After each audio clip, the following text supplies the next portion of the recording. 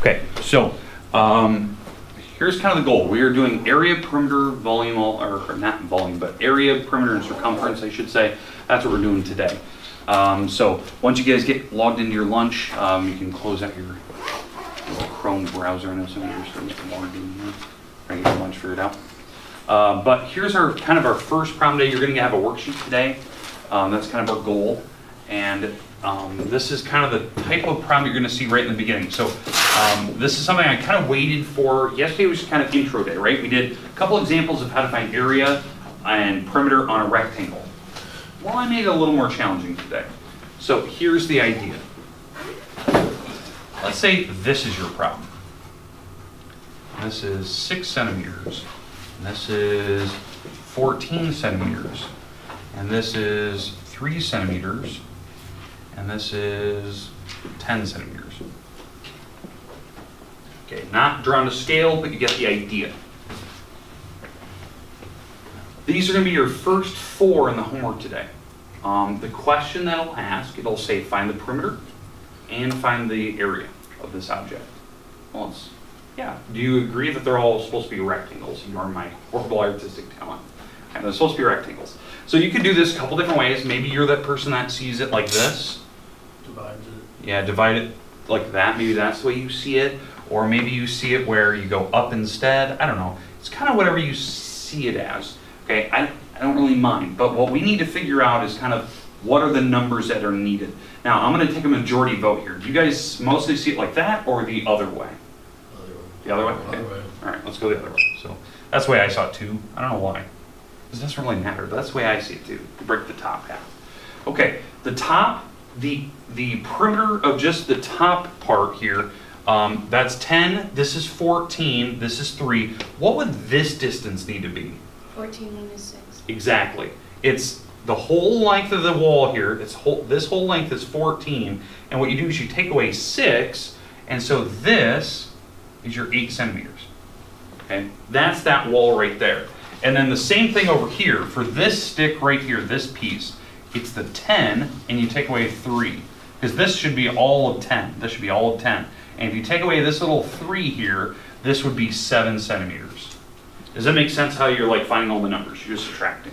Just kind of making a logical conclusion. So perimeter should be easy. So step 1, finding perimeter, you add up all the walls. So I'm going to add up the 10. I'm going to start at the top and kind of work my way around clockwise. So 10, 14, the 3, the 8, the 7, and the 6. Those are the numbers I'm adding up. Okay? And the label on that, whatever that turns out to be, it's going to be in centimeters. That's how you do perimeter. Does that make sense how you do perimeter?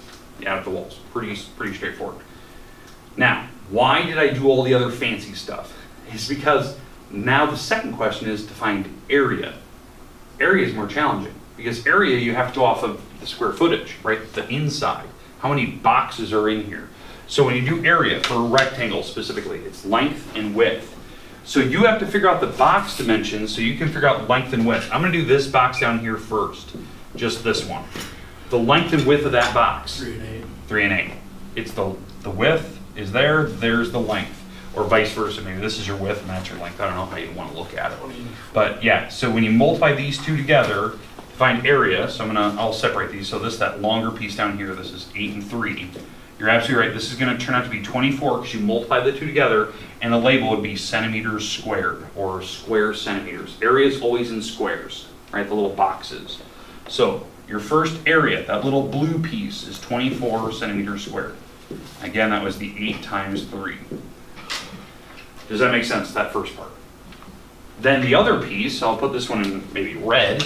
This piece up here,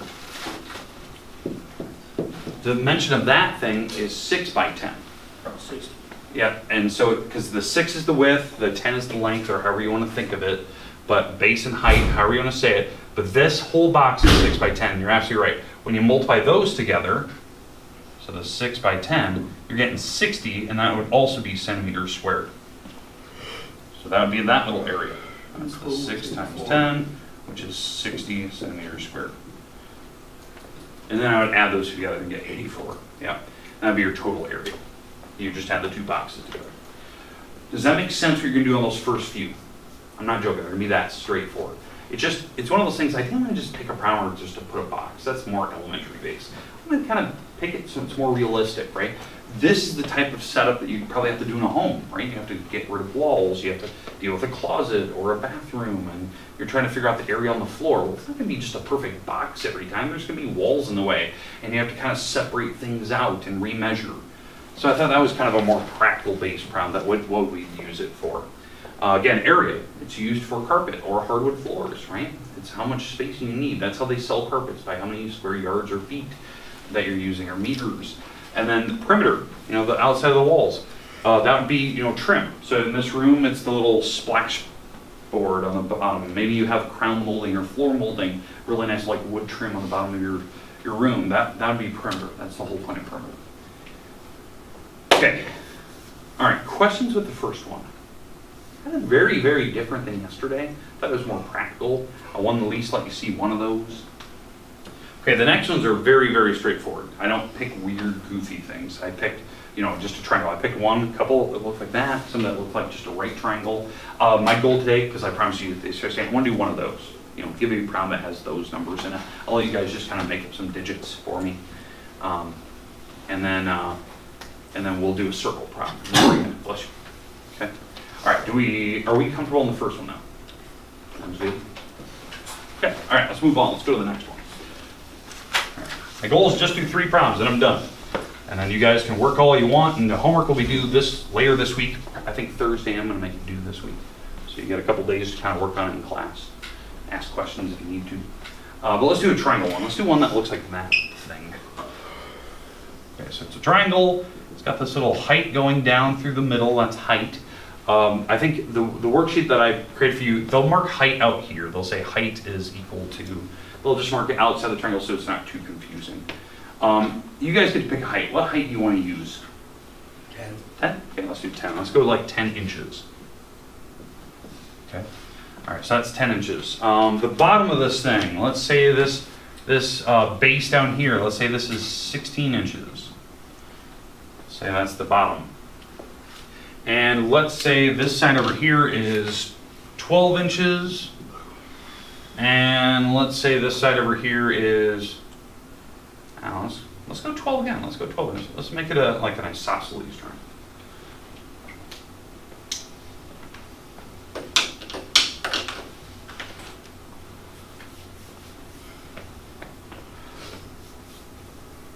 Okay, now, how do we find perimeter? What do we need to do? 16 plus 12 plus 12. Yeah, you just add up the walls of the triangle. You're absolutely right. The 16, the 12, and the 12. That's perimeter. You don't use height. It's just the outside walls. Height's the inside. If you want to label the inside the 10 inches, that's fine. Some people don't like this 10 on the outside. It's the same thing. But when you find perimeter, you're adding up the outside. Inches plus, what did I do 10 for? 16. 16 plus the 12 plus the 12. Okay. And what is that? 30, 40? 40 inches total. Adding that up. All right, now, that's perimeter, pretty easy, just add up the outside walls. Now, to find area. Now, to find area, you have to use the height and base. The base on this one is the 16. The height is the 10. That's how tall it is. You multiply those two together, and then you cut that answer in half. That's how you find area. The base times the height, cut in half. Now, how I know those are the base and height? The base and height have to be at a 90-degree angle from each other. So you're looking for the two walls that touch the 90. So in my case, that's the 10 and the 16. Those are the two walls that touch the 90. Maybe you just have a right triangle like we did yesterday, like this. Well, then your base is here and your height's there, you know, whatever, vice versa. Right? It's the two that touch the 90. So, all right, so you multiply those, that's 160, and we cut that in half. Half 160 is 80, and this would be what, inches squared, or square inches? It's many little squares you could fit in there. Again, area is always in squares. Normal, like perimeter circumference, is always in normal digits, you know, labels, inches, feet, yards. Questions on triangles. I didn't pick any goofy ones where I had, you know, boxes and other things and things missing out of the middle. I just kind of picked a really straightforward one. a triangle type of garden, or maybe you're gonna figure out the area in the corner of your room that you can set up a stand or something. So, all right, last one, circle. And I'll let you guys have option. Do you guys want to have a diameter or radius? Radius. Radius, okay. So this one, they're going to give you a radius. If they give you a diameter, you just cut that number in half. Any number you want. You can have a decimal, you can have a whole number. What do you want? Decimal? 7.2. 1.3. 7.2, I heard. Okay, sorry. She's quick on the draw. 7.2, is that what you said? 7.2. Now, I'll let you pick a label, though. Meters. Meters, okay. All right. So you have to pick the number, meters. Is that the number you want? Okay. All right. So this is my radius. Now, if it was a diameter, I'd have to cut this in half and get a really even goofier number. But for me, I'm going to use this number. This is my radius. It's from the center to the outside.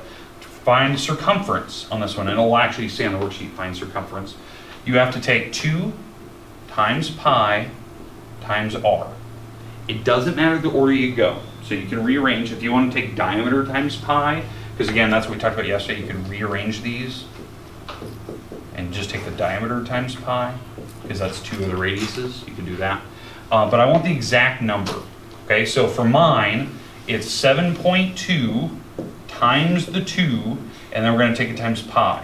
And so this ends up being 14.4 pi's. And that's in what, meters? I want to see this answer. That's the exact answer. That's exact. You just leave pi like it's a variable.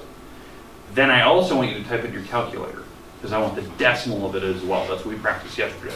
So on my calculator, so the pi button's right there. So I type in 14.4, take times pi, the little pi button. If you don't have a pi button, because I know some people don't have that fancy of the calculators, I had some people just using a simple calculator yesterday, just type in like the first 4 decimal places, you know, 3.14159, and then just multiply it. What do we get in here when you multiply this? 45.23893421. Okay, yeah. And 4 5 decimal places. That's how accurate I want you to be. I should have probably put that on the worksheet. I did. I'll just tell everybody. 4 to 5 decimal places. Does that make sense? The circumference. Again, circumference is the tread around. So that's like the distance around the tire, or a basketball, or a volleyball, or whatever you're dealing with. It's the actual tread, the distance along the outside of the object. That's circumference. Now, area would be the number of tiles on the inside. Well, area for a circle is pi r squared, or that's pi times r times r. So we multiply those. Well, if I take pi times 14.4 times 14.4, it's going to be in the 196 range. It's 197.6. Isn't it 7.2 for the radius? Say it again? Isn't it 7.2 for the radius? No. That Oh, works 7.2. for Oh, geez. What am I doing? Oh, thank you. Almost made a colossal mistake. 7.2 and 7.2. Thank you. Number 3 your inch off a little bit. Ooh, that would have been a really bad thing. I didn't catch that. All right, so 7.2 and 7.2, multiply that. 7 times 7 is 49. I don't know, what are we looking at? Around 49-ish range? 51.84 Okay. All right, so 51.84 pi. And that's in meters squared. Square meters. That's the exact answer, right? Even though we took 7.2 times 7.2. But the decimal of it, we have to multiply 51.84 times pi. What decimal we get? Sorry. Say it again. 162.8601. 8601 meters squared. 4 to 5 decimal places. Is that what everyone's getting? Okay, same numbers. Okay. All right. Is there questions on any of the problems I've kind of come up with so far? Anything in particular that you're going to be nervous about trying? You'd like to see another one? Don't be afraid. Like, this is the time. Like, yeah, I didn't quite get how you did that. I don't know how to type it in the calculator. I can show you that on yours, because maybe your calculator is different than mine. Because I can already see one. Like, I don't know how to use mine. I've been for a while. Okay, I'm gonna hand out some worksheets. It's front and back. It's due on Thursday, so it's like 10 problems total. Yeah.